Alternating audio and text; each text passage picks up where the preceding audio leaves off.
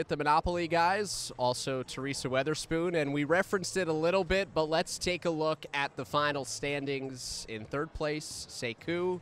In the middle, Zak, and the Godfather himself, Billy Garrett, took the lead, and he's maintained it. And Teaspoon is here for a very important presentation. Let's first start with the bronze, Sekou Wiggs. Congratulations. Thank you so much.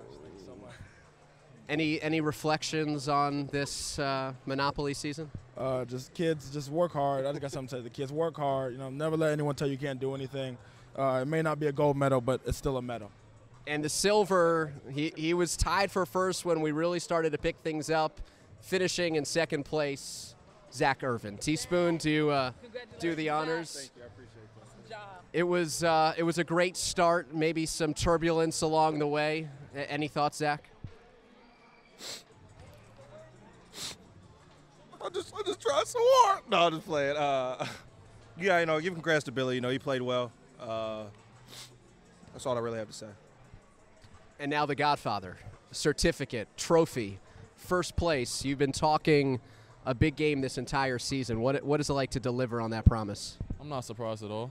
You know, wise man once said, if you're not first, you're last. You feel me? So at the beginning of the season, I knew I would come out with the victory, and I did exactly that.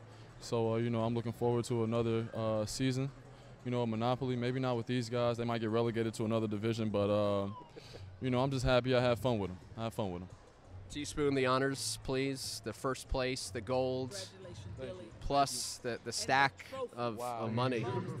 The Godfather himself, the Monopoly guys, Billy, Sekou, Zak. Thanks for joining us throughout the season. They walked out.